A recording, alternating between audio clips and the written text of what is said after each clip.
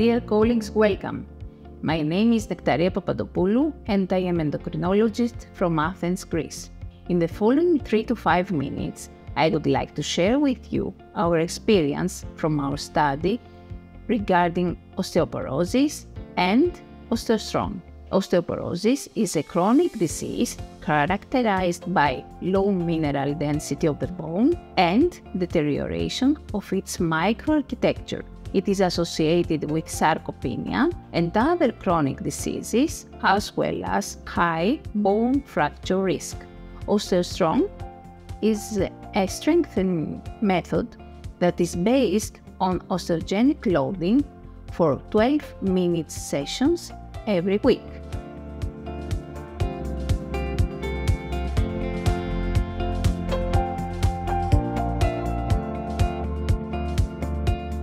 Our study was conducted at URI and we included 140 postmenopausal women with osteoporosis of the lumbar spine.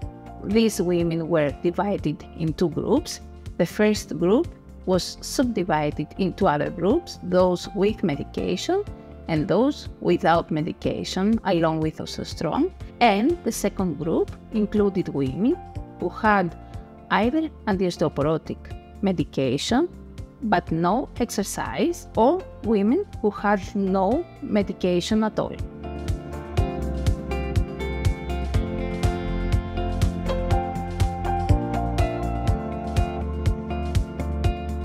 The results are the following.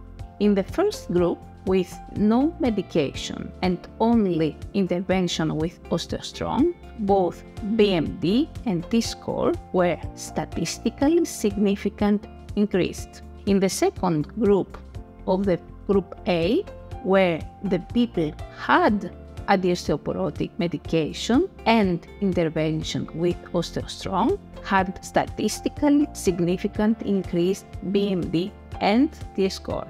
The other group, the control group, that included people who had antiosteoporotic medication in its first subdivided group, showed the significant efficacy of antiosteoporotic medication. This was expected, but the other group, as was also expected, showed that we had only deterioration of BMD. These results showed that OsteoStrong has a significant effect on increased BMD in people with osteoporosis, and it can be also synergistic with antiosteoporotic medication when we believe that it must be given to our patient. OsteoStrong is a new physical method, no use of medications, against osteoporosis. It's an impressive method in my opinion because in only 12 minutes a week, using different organs and exerting pressures in vulnerable bones such as the bones of the spine or of the hips, I consider this initially hard to believe, but it was shown in a recent study. 12 minutes a week, bone density increases without any medications. Bone is a live tissue. It's not a stone.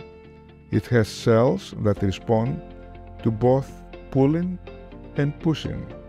And OsteoStrong is a method that uses a certain amount of pressure, usually 4.2 times the body weight, on the bones of the spine and the hip,